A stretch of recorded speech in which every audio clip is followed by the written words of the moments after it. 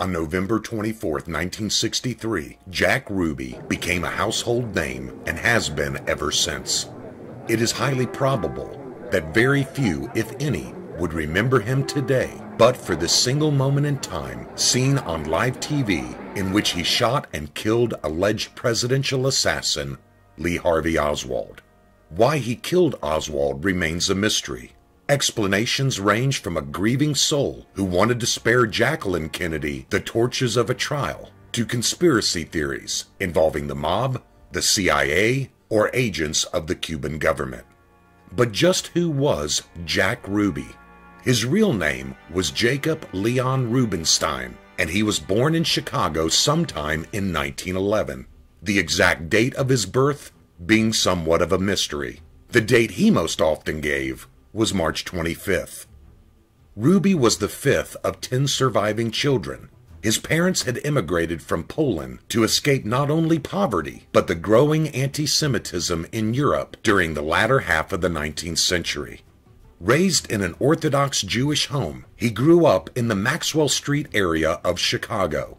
His sister Eva characterized it as below the middle class, but yet it wasn't the poorest class.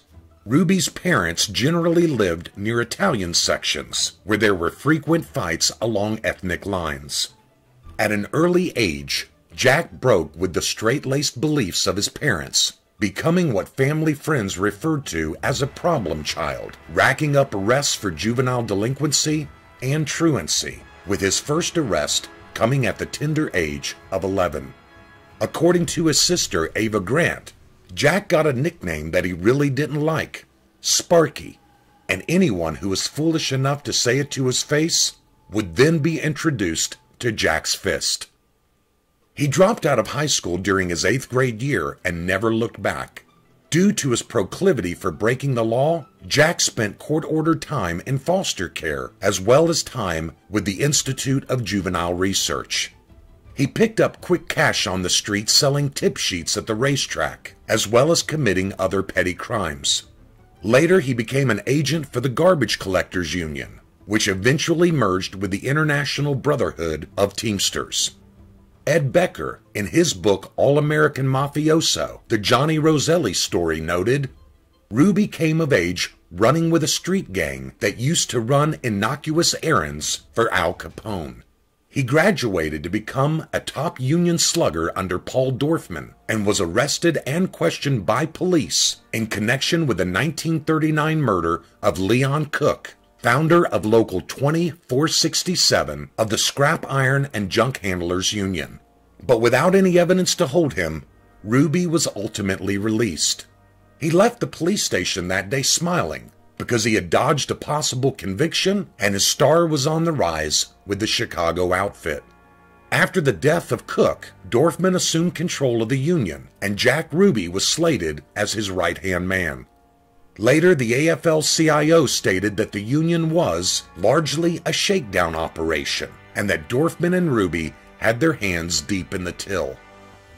On December 7, 1941, Japan attacked Pearl Harbor and the whole world was thrown into war. Jack never volunteered to join the military, but was finally drafted in 1943 and served in the Army Air Corps, working as an aircraft mechanic until he was discharged in 1946. He never saw combat, but was praised by his superiors for serving honorably. He was discharged on February 21st and returned to Chicago. For reasons never quite clear even to Ruby, things had changed during his 3-year absence. The Windy City had all but forgotten the name Jack Ruby. According to Ed Becker, Ruby fell out of favor. He later told a friend he had been exiled from Chicago by the mob and was directed to move to Dallas. Upon arriving in the Lone Star State, Ruby opened a string of sleazy nightclubs, living the life of an exiled Chicago gangster. During this time, he became involved in gambling, prostitution, and drug trafficking. In 1952, Ruby and 2 other associates purchased the Bob Willis Ranch House and renamed it the Vegas Club. 7 years later, Ruby and another associate purchased a private club in the heart of downtown Dallas. They renovated it, and a year later renamed it the Carousel Club, featuring Vegas-style striptease shows. Ruby was arrested 9 times during his 16 years as a citizen of Dallas, but ironically, he never faced trial. Ruby was smart. He had cemented strong ties with local law enforcement in the Dallas Police Department and the Sheriff's Office. Free drinks and his prize girls were on the menu for the men in blue. It was also rumored that Ruby was in tight with the DA's office, who were also shown a good time whenever they dropped by. It was an explosive time in world history. The mob was in its heyday, with its criminal activities far-reaching. Chicago boss Sam Giancana, New Orleans boss Carlos Marcello, and Florida boss Santo Trafficante had invested heavily in Cuba, purchasing and opening numerous casinos, nightclubs, and brothels. But revolution was in the air in Cuba. In typical mob fashion, and to hedge their bets on the next Cuban government, the mob decided to play both sides of the fence, openly supporting the Batista regime, but covertly working with Fidel Castro. As a result, the mob began running guns to Castro, and Ruby was called on to be one of their liaisons. By 1959, Batista was out and Castro was in. He later revealed his true colors by declaring himself a communist and throwing the gangsters out of Cuba. The mob lost millions, and Santo Trafficante was jailed. To say the mob was angry and felt betrayed would be an understatement. And it is at this point where things get really confusing and kind of weird. The mob had what they thought was an ace in the hole. Gus Russo documents in his book, The Chicago Outfit, that the mob not only helped John Kennedy get elected, but may have even fixed the outcome. Surely, they reasoned, Kennedy owed them something. So the mob, along with the CIA, began working together to take Castro out, and the president was fully aware and supported their involvement, a fact never revealed to the Warren Commission. But as the old adage goes, there are no secrets that time does not reveal. In fact, during the 1978 House Select Committee on Assassinations, CIA officials and mobster Johnny Roselli both admitted they were working together to assassinate Fidel Castro and that they got help from Giancana and Trafficante.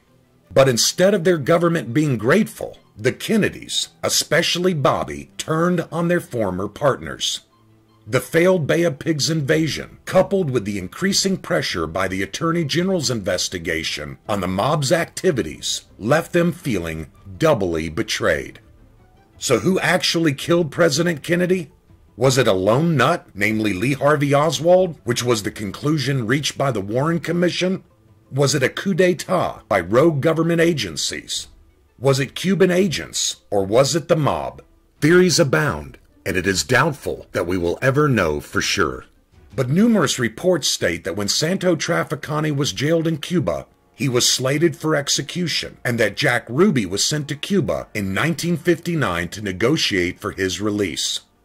If this is accurate, it would make sense due to the fact that Ruby was the point man for the gun-running operation to the Castro revolutionary forces. Whatever the truth, Trafficante was ultimately released. During the Warren Commission investigation, evidence of a Ruby Oswald connection was downplayed. And though the data is still somewhat obscure, researchers over the years have confirmed numerous links between the two before the killing of the president. What we do know is from 1960 to 1963, Ruby ran his nightclubs, spending most of his time at the Carousel. By most accounts, if he did have mob connections, he was considered less than a flunky. On November 22, 1963, John F. Kennedy made a stop in Dallas to deliver a speech at the International Trade Mart. As the presidential motorcade made its way down Main Street, they turned right on Houston and then left on Elm. Shots rang out and President Kennedy was pronounced dead at 1 p.m. Central Standard Time. A suspect, Lee Harvey Oswald, was captured within hours. For reasons unknown, Jack Ruby shadowed Oswald, making a number of trips to the Dallas police station over the next few days, and the rest is history. On Sunday morning, November 24, 1963, Just 2 days after the assassination of President Kennedy, Ruby, standing with a group of reporters in the basement of the Dallas Police Department, lunged forward with a .38 revolver in hand and fired a single shot, killing suspected assassin Lee Harvey Oswald. As stated earlier, why he did it has never been very clear.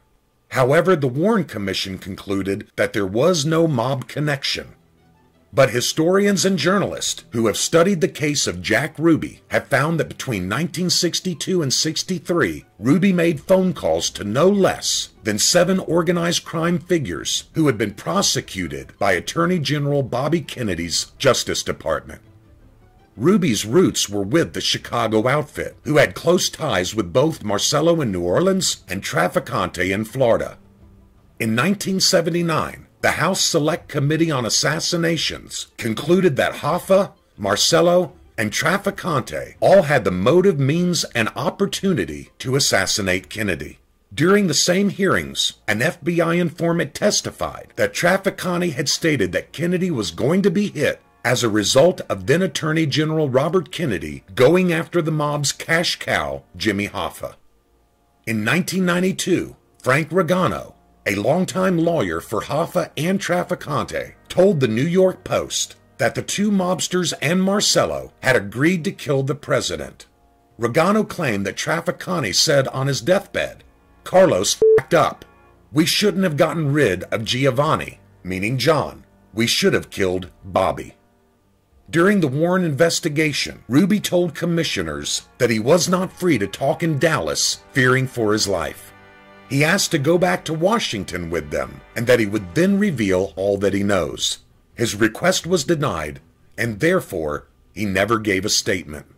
On March 14, 1964, Jack Ruby was found guilty of murder with malice of Lee Harvey Oswald and sentenced to die in the electric chair. It was the first courtroom verdict to be televised in U.S. history. In October 1966, the Texas Court of Appeals reversed the decision on the grounds of improper admission of testimony and the fact that Ruby could not have received a fair trial in Dallas at the time.